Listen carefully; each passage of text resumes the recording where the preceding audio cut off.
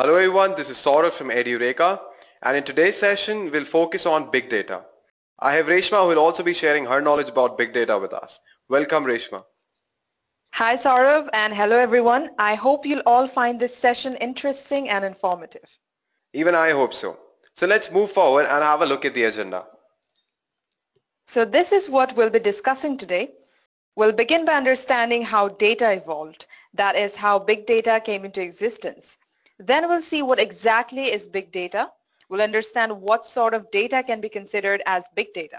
After that, we'll see how big data can be an opportunity.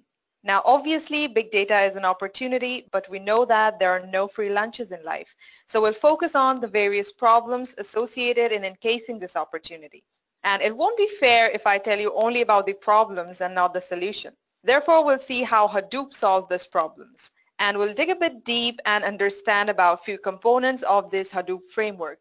And finally, we'll tell you about the big data and Hadoop training provided by Edureka. We'll also see the various projects that will be a part of this course.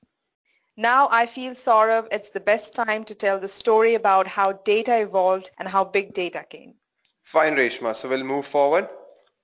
So Saurav, what can you notice here? Reshma, I see how technology has evolved. Earlier we had landline phones, but now we have smartphones. We have Android, we have iOS that are making our lives smarter as well as our phones smarter. Apart from that, we were also using bulky desktops for processing MBs of data. Now if you can remember, we were using floppies and you know how much data it can store, right? Then came hard disks for storing TBs of data, and now we can store data on cloud as well.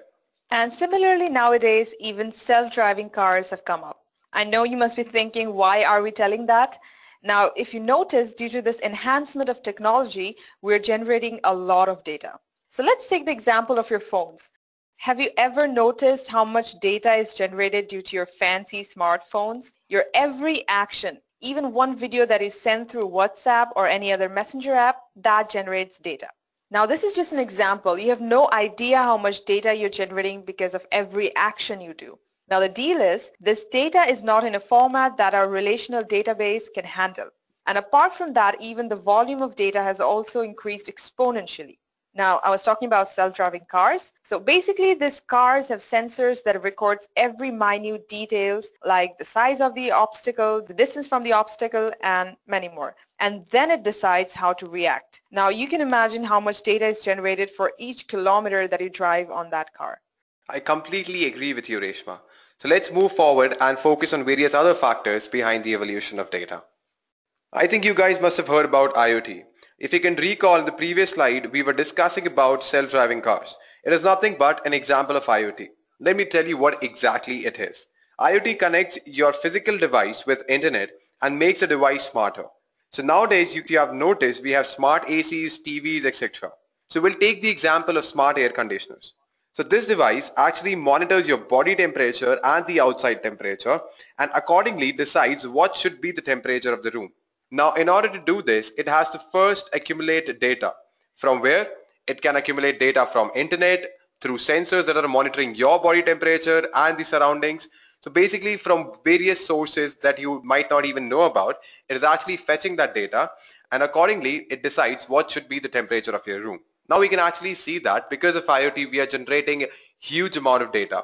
Now there is one stat also that is there in front of your screen. So if you notice, by 2020 we'll have 50 billion IoT devices. So I don't think so I need to explain much that how IoT is generating huge amount of data. So we'll move forward and focus on one more factor, that is social media.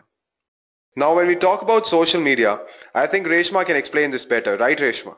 Yeah, Saurabh, but I'm pretty sure that even you use it. So let me tell you that social media is actually one of the most important factor in the evolution of big data. So nowadays everyone is using Facebook, Instagram, YouTube, and a lot of other social media websites. So these social media sites have so much data. For example, it will have your personal details like your name, age, and apart from that, even each picture that you like or react to also generates data. And even the Facebook pages that you go around liking, that is also generating data. And nowadays you can see that most people are sharing videos on Facebook. So that is also generating a huge amount of data. And the most challenging part here is that the data is not present in a structured manner. And at the same time, it is huge in size. Isn't that right, Saurabh? Can't agree more.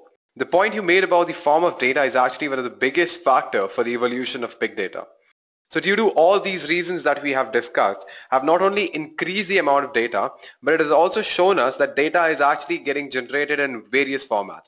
For example, data is generated with videos that is actually unstructured. Same goes for images as well. So there are numerous, or you can say millions of ways in which data is getting generated nowadays. Absolutely. And these are just few examples that we have given you. There are many other driving factors for the evolution of data. So these are few more examples because of which data is evolving and converting to big data. We'll discuss about the retail part. I'm pretty sure that all of you must have visited websites like Amazon, Flipkart, etc. And Reshma, I know you visited a lot of times. Yeah, I do. And suppose Reshma wants to buy shoes. So she won't just directly go buy shoes. She'll search for a lot of shoes. So somewhere her search history will be stored. And I know for sure that this won't be the first time that she's buying something. So there will be her purchase history as well, along with her personal details. And there are numerous ways in which she might not even know that she's generating data. And obviously Amazon was not present earlier. So at that time, there is no way that such huge amount of data was generated. Similarly, the data has evolved due to other reasons as well, like banking and finance, media and entertainment, etc., etc. So now the deal is, what exactly is big data? How do we consider a data as big data? So let's move forward and understand what exactly it is. Okay, now let us look at the proper definition of big data, even though we've put forward our own definitions already. So Saurabh, why don't you take us through it? Yes, Reshma, sure. So big data is a term for collection of data sets so large and complex that it becomes difficult to process using on-hand database system tools or traditional data processing applications. Okay, so what I understand from this is that our traditional systems are a problem because they're too old-fashioned to process this data or something? No, Reshma. The real problem is there is too much data to process. When the traditional systems were invented in the beginning, we never anticipated that we would have to deal with such enormous amount of the data. It's like a disease infected on you. You don't change your body orientation when you get infected with a disease, right, Reshma? You cure it with medicines. Couldn't agree more, Saurabh. Now the question is, how do we consider some data as big data? How do we classify some data as big data? How do we know which kind of data is going to be hard for us to process? Well, Saurabh, we have the 5 V's to tell us that. So let's take a closer look at what are those. So starting with the first V, it's the volume of data. It's tremendously large.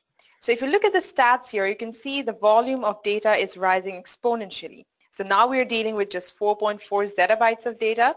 And by 2020, just in 3 years, it is expected that the data will rise up to 44 zettabytes, which is like equal to 44 trillion gigabytes. So that's really, really huge. It is because all this humongous data is coming from multiple sources, and that is the second V, which is nothing but variety. We deal with so many different kinds of files at all once. There are MP3 files, videos, JSON, CSV, TSV, and many more. Now these are all structured, unstructured, and semi-structured all together. Now let me explain you this with the diagram that is there on your screen. So over here we have audio, we have video files, we have PNG files, we have JSON, log files, emails, various formats of data. Now this data is classified into three forms. One is structured format. Now in structured format you have a proper schema for your data. So you know what all columns will be there, and basically you know the schema about your data. So it is structured, it is in a structured format, or you can say in a tabular format. Now when we talk about semi-structured files, these are nothing but JSON, XML and CSV files where schema is not defined properly.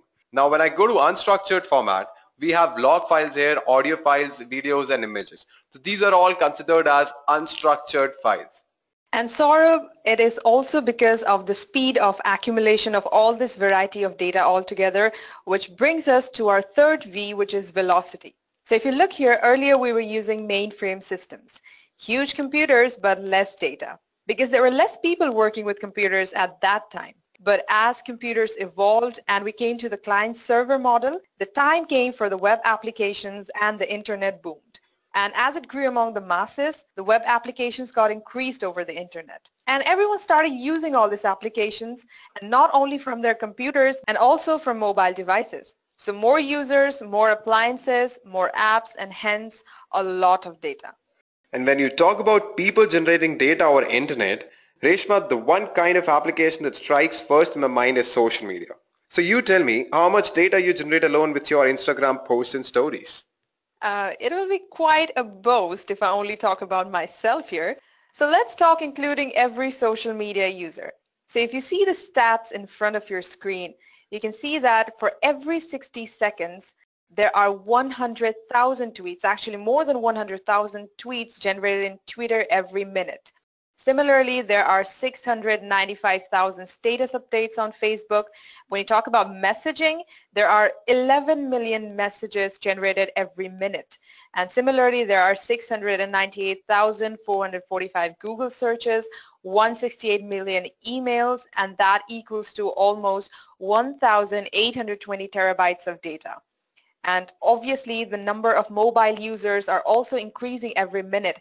And there are 217 plus new mobile users every 60 seconds. Geez, that's a lot of data. I don't even want to go ahead and calculate the total. It would actually scare me. Yeah, that's a lot. Now, the bigger problem is how to extract the useful data from here. And that's when we come to our next V, that is value. So over here what happens, first you need to mine the useful content from your data. Basically you need to make sure that you have only useful fields in your data set. After that you perform certain analytics, or you say you perform certain analysis on that data that you have cleaned. And you need to make sure that whatever analysis you have done, it is of some value. That is, it will help you in your business to grow. It can basically find out certain insights which were not possible earlier. So you need to make sure that whatever big data that has been generated or whatever data that has been generated, it makes sense. It will actually help your business to grow and it has some value to it. Now getting the value out of this data is one big challenge. Let me tell you why. And that brings us to our next V, which is veracity. Now this big data has a lot of inconsistencies. Obviously, when you're dumping such huge amount of data, some data packets are bound to lose in the process. Now what we need to do, we need to fill up these missing data and then start mining again and then process it and then come up with a good insight if possible. So if you can notice, there's a diagram in front of your screen. So over here we have this field which is not defined, similarly this field. And if you can notice here, when we talk about this minimum value, you see the other minimum values, and when you talk about this, it is way more than the other fields present in this particular column. Similarly goes for this particular element as well. Okay, so obviously processing data like this is one problematic thing, and now I get it why big data is a problem statement. Well, we have only 5 V's now, but maybe later on we'll have more. So there are good chances that big data might be even more big. Okay, so there are a lot of problems in dealing with big data, but there are always different ways to look at something. So let us get some positivity in the environment now, and let us understand how can we use big data as an opportunity. Yes, Reshma, and I would say the situation is similar to the proverb, when life throws you lemons, make lemonade. Yeah, so let us go through the fields where we can use big data as a boon. And there are certain unknown problems solved only because we started dealing with big data. And the boon that you're talking about, Reshma, is big data analytics. First thing with big data, we figured out how to store our data cost effectively. We were spending too much money on storage before. Until big data came into the picture, we never thought of using commodity hardware to store and manage our data, which is both reliable and feasible as compared to the costly servers. Now let me give you a few examples in order to show you how important big data analytics is nowadays. So when you go to a website like Amazon or YouTube or Pandora, Netflix, any other website, so they'll actually provide you certain fields in which they'll recommend some products or some videos or some movies or some songs for you, right? So how do you think they do that? So basically whatever data that you are generating on these kind of websites, they make sure that they analyze it properly. And let me tell you guys, that data is not small. It is actually big data. Now they analyze that big data and they make sure that whatever you like or whatever your preferences are, accordingly they'll generate recommendations for you. And when I go to YouTube, I don't know if you guys must have noticed it, but I'm pretty sure you must have done that. So when I go to YouTube, YouTube knows what song or what video that I want to watch next. Similarly, Netflix knows what kind of movies I like. And when I go to Amazon, it actually shows me what all products that I would prefer to buy, right? So how do you think it happens? It happens only because of big data analytics. Okay, so there is one more example that just popped into my mind I'll share with you guys. So there was this time when the Hurricane Sandy was about to hit on New Jersey in the United States. So what happened then? The Walmart used big data analytics to profit from it. Now I'll tell you how they did it. So what Walmart did is that they studied the purchase patterns of different customers when a hurricane is about to strike or any kind of natural calamity is about to strike on a particular area. And when they made an analysis of it, so they found out that people tend to buy emergency stuff like flashlight, life jackets, and a little bit of other stuff. And interestingly, people also buy a lot of strawberry Pop-Tart. Strawberry So Pop-Tarts? Are you serious? yeah, now I didn't do that analysis, so Walmart did that, and apparently it is true. So what they did is so they stuffed all their stores with a lot of strawberry Pop-Tarts and emergency stuff, and obviously it was sold out and they earned a lot of money during that time. But my question here, Reshma, is people want to die eating strawberry Pop-Tarts? Like, what was the idea behind strawberry Pop-Tarts? I'm pretty unsure about it. But yeah, since you have given us a very interesting example and Walmart did that analysis, we didn't do it. So yeah, so it is a very good example in order to understand how big data analytics can help your business to grow and find better insights from the data that you have. Yeah, and also if you want to know why strawberry Pop-Tarts, maybe later on we can start making an analysis by gathering some more data also. Yeah, that can be possible. Okay, so now let's move ahead and take a look at a case study by IBM, how they have used big data analytics to profit their company. So if you have noticed that earlier the data that was collected from the meters that you have in your home that measures the electricity consumed, it is actually sending data after 1 month. But nowadays what IBM did, they came up with this thing called smart meter. And that smart meter used to collect data after every 15 minutes. So whatever energy that you have consumed after every 15 minutes, it will send that data. And because of it, big data was generated. So we have some stats here which says that we have 96 million reads per day for every million meters, which is pretty huge. This data, the amount of data that is generated is pretty huge. Now IBM actually realized the data that they're generating, it is very important for them to gain something from that data. So for that what they need to do, they need to make sure that they analyze this data. So they realize that big data analytics can solve a lot of problems and they can get better business insight through that. So let us move forward and see what type of analysis they did on that data. So before analyzing that data, they came to know that energy utilization and billing was only increasing. Now after analyzing big data, they came to know that during peak load, the users require more energy and during off-peak times, the users require less energy. So what advantage they must have got from this analysis?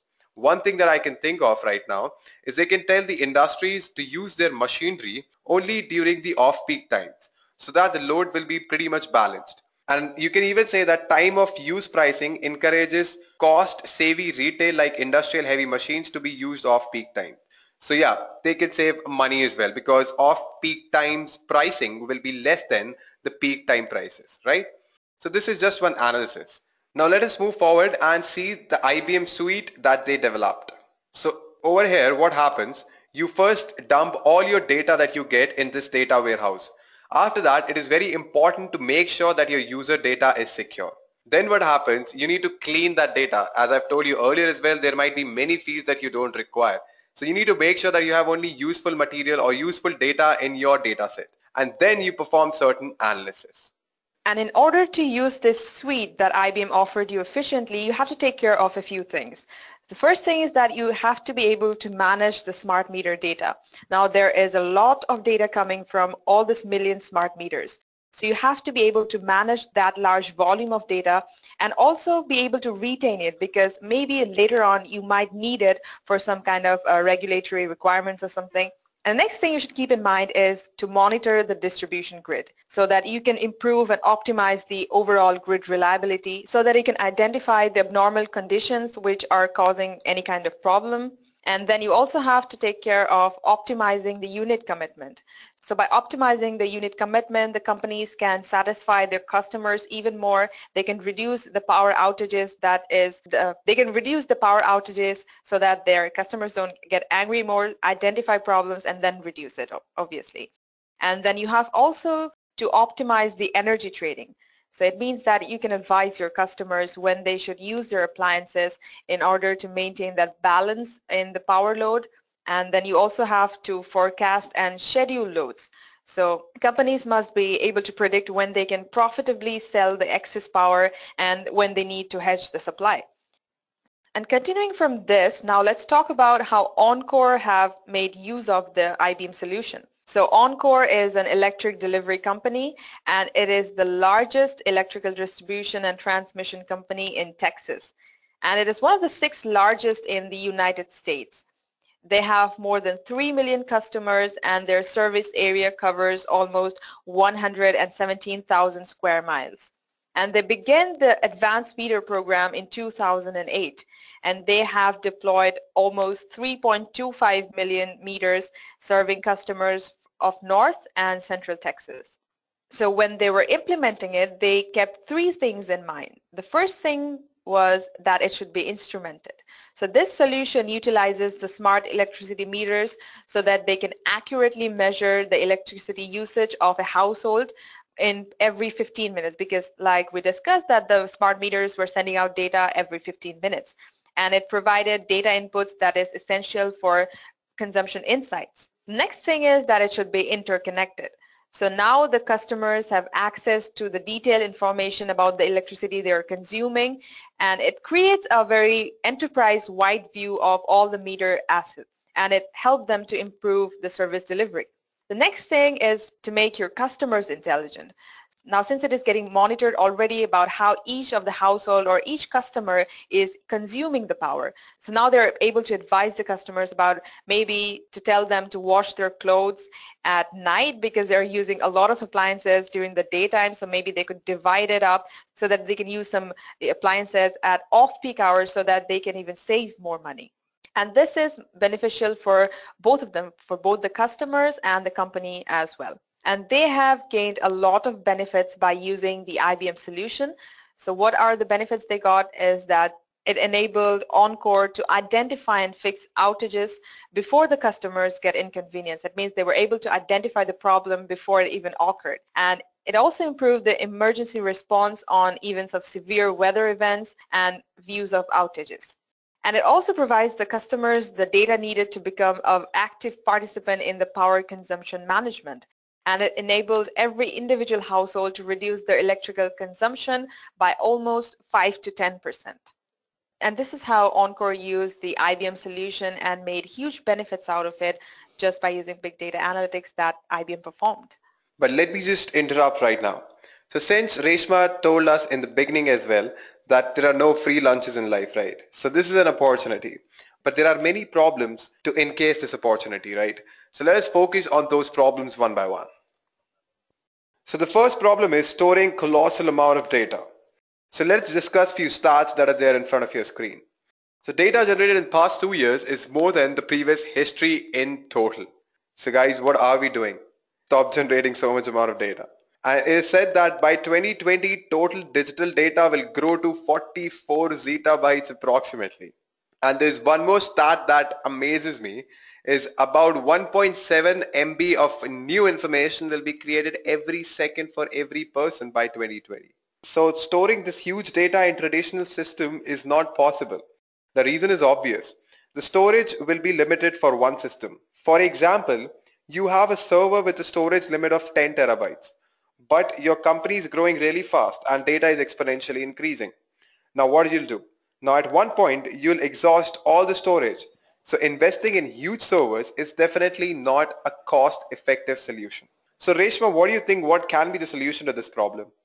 According to me, a distributed file system will be a better way to store this huge data, because with this we'll be saving a lot of money. Let me tell you how. Because due to this distributed system, you can actually store your data in commodity hardware instead of spending money on high-end servers. Don't you agree, Saurabh? Completely. Now we know storing is a problem, but let me tell you guys, it is just one part of the problem. Let's see a few more. Okay, so since we saw that the data is not only huge, but it is present in various formats as well, like unstructured, semi-structured, and structured. So you not only need to store this huge data, but you also need to make sure that a system is present to store this varieties of data generated from various sources. And now let's focus on the next problem. Now let's focus on the diagram. So over here you can notice that the hard disk capacity is increasing, but the disk transfer performance or speed is not increasing at that rate. Let me explain you this with an example. If you have only 100 Mbps input output channel and you are processing say 1 terabytes of data. Now how much time will it take? Maybe calculate, it'll be somewhere around 2.91 hours, right? So it'll be somewhere around 2.91 hours. And I've taken an example of 1 terabytes. What if you're processing some zettabytes of data? So you can imagine how much time will it take. Now what if you have 4 input output channels for the same amount of data? Then it'll take approximately 0.72 hours, or convert it to minutes, so it'll be around 43 minutes approximately, right? And now imagine instead of 1 TB you have zettabytes of data. For me, more than storage, accessing and processing speed for huge data is a bigger problem. Okay, so Reshma has a very good example to discuss. Yeah, so since you were talking about accessing the data and you told us already about how Amazon, different websites and YouTube, they make those recommendations. So if there was no solution for it, if it would take so much time to access the data, the recommendation system wouldn't work at all. And they make a lot of money just by recommendation system because a lot of people go there and click over there and buy that product, right? So let's consider that it is taking like hours or maybe years of time in order to process that big amount of data. So let's say that at one time I purchased an iPhone 5S from Amazon, and after 2 years, I'm again browsing onto Amazon, and since it took so much time to access the data and I've already switched over to a new iPhone and they are recommending me the old iPhone case for 5S. So obviously that won't work. I won't go there and click it because I've already changed my phone, right? So that will be a huge problem for Amazon. The recommendation system won't work anymore. And I know that Reshma changes her phone every year. So if she has bought a phone and people are recommending, if she has bought a phone now and someone's recommending the case for that phone after 2 years, doesn't make sense to me at all. Yeah, only it'll work if I have both the two phones at the same time. But yeah, I don't want to waste money on purchasing new iPhone case for my older phone. So basically, it won't be fair if we don't discuss the solution to these problems. Reshma, we can't leave our viewers with just the problems, right? It won't be fair. What is the solution? Hadoop. Hadoop is a solution. So let's introduce Hadoop now. Okay, so now what is Hadoop? So Hadoop is a framework that allows you to first store big data in a distributed environment so that you can process it parallelly. There are basically two parts. One is HDFS, that is Hadoop Distributed File System for storage. It allows you to store data of various formats across a cluster. And the second part is MapReduce. Now it is nothing but a processing unit of Hadoop. It allows parallel processing of data that is stored across the HDFS. Now let us dig deep in HDFS and understand it better. Yeah, so HDFS creates an abstraction of resources. Let me simplify it for you. So similar to virtualization, you can see HDFS logically as a single unit for storing big data. But actually you're storing your data across multiple systems, or you can say in a distributed fashion. So here you have a master-slave architecture in which the name node is a master node and the data nodes are slaves. And the name node contains the metadata about the data that is stored in the data nodes, like which data block is stored in which data node, where are the replications of the data block kept, and etc., etc. So the actual data is stored in the data nodes. And I also want to add that we actually replicate the data blocks that is present in the data nodes. And by default, the replication factor is 3. So it means that there are 3 copies of each file. So Saurav, can you tell us why do we need that replication? Sure, Reshma.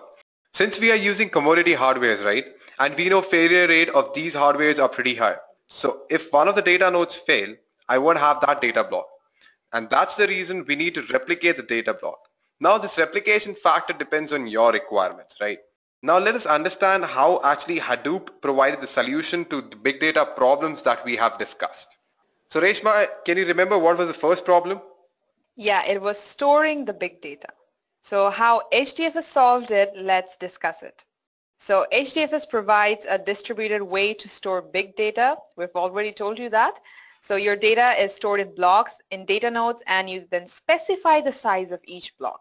So basically, if you have a 512 MB of data and you have configured HDFS such that it will create 128 megabytes of data block. So HDFS will divide the data in 4 blocks because 512 divided by 128 is 4.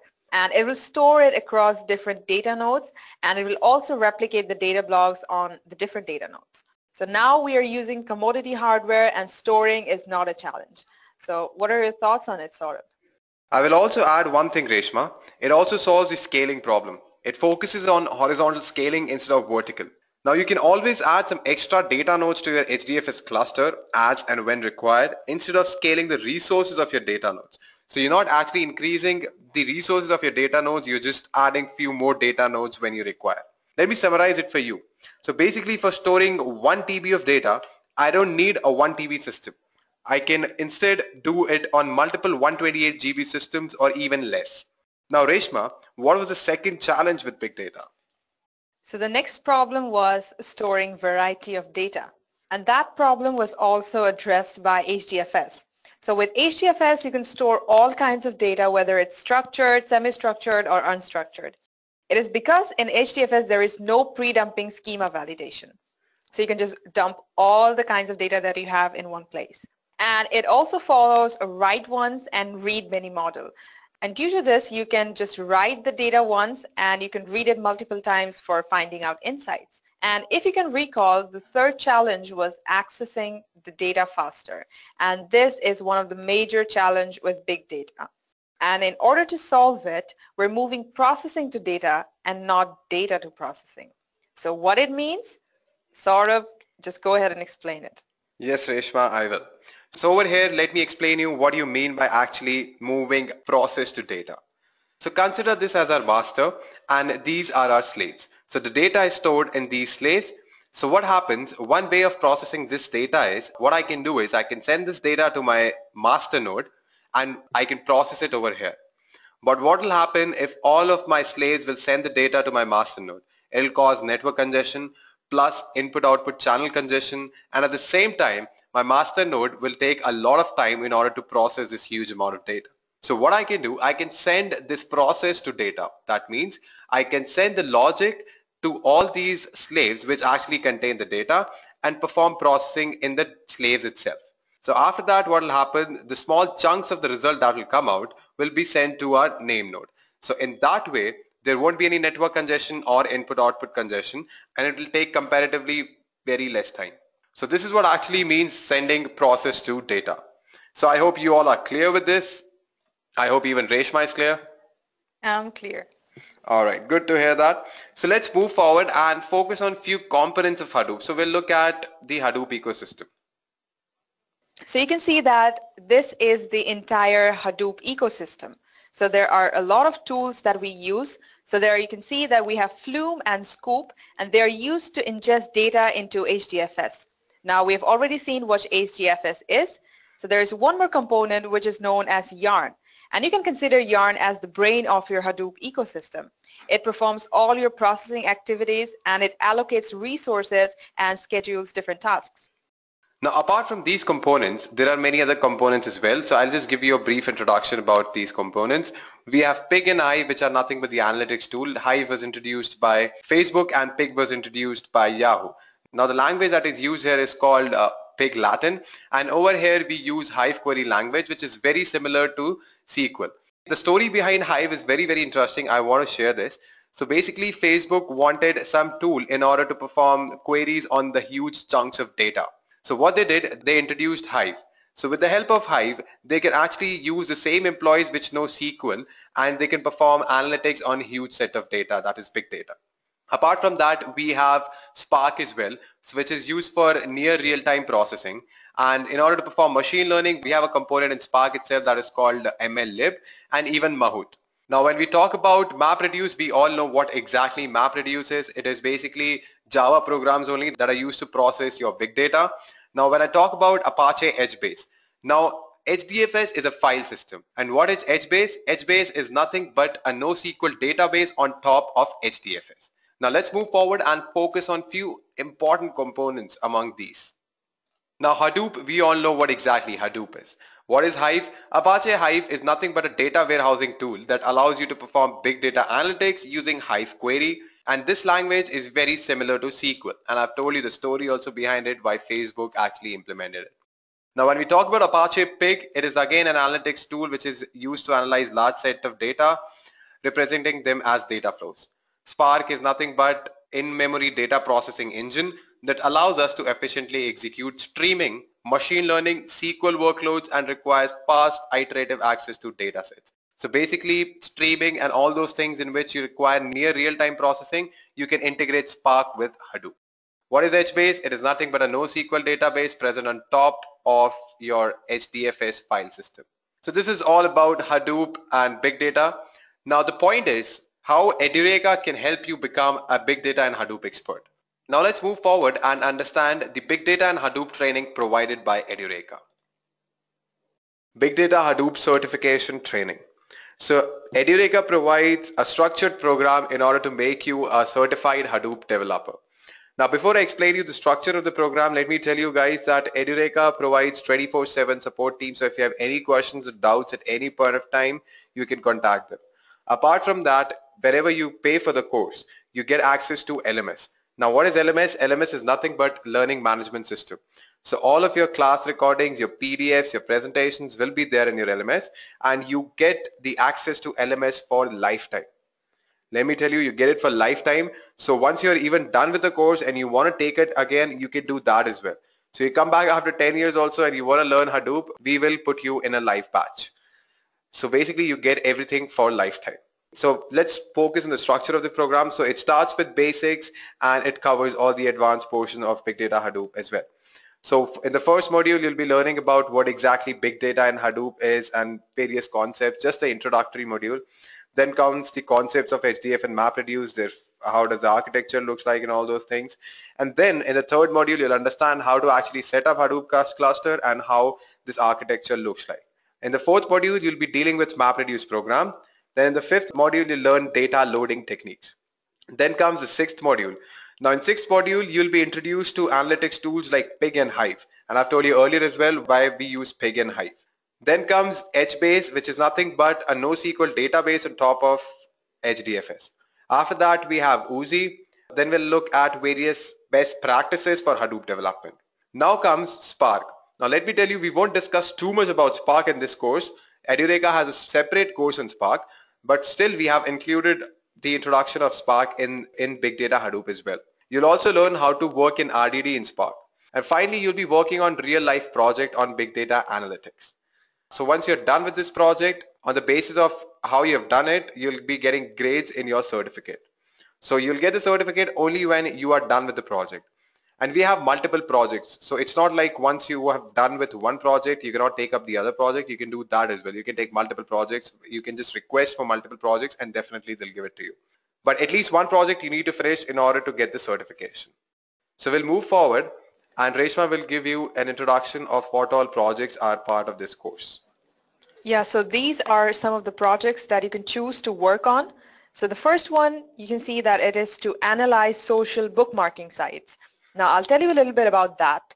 So here you have to work with the social media data. So the data here will comprise of the information gathered from sites like reddit.com, stumbleupon.com, etc. So these are bookmarking sites and they allow you to bookmark, review, rate, and search various links on any kind of topic. So the data is in XML format and it contains various kind of links, posts, URLs, and different categories defining it, and the ratings are linked with it. So what you have to do is that you have to analyze the data in the Hadoop ecosystem so that you can fetch data into the HDFS and analyze it with the help of MapReduce, Pig, and Hive to find out the top rated links based on user comments, likes, etc. So this is the problem statement. So you have to analyze the entire data, all the posts in this kind of sites, and you have to find the top post according to the likes and comments. So this is what you have to do. Similarly, we have other projects like the customer complaint analysis. So this is related to the retail industry. Similarly, you have tourism data analysis, which is related to some tourism data facts, and you have airline data analysis, the loan data set, which is related to banking and finance, movie ratings, which is the media data set. So you can choose any of the projects from it. So you can give it a try and come up with a solution for all these problems.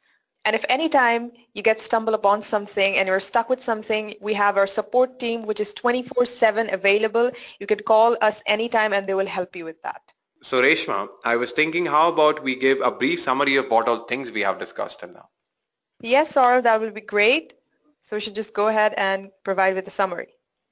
So we started with how data evolved and how big data came into existence. We saw various factors that actually led to big data.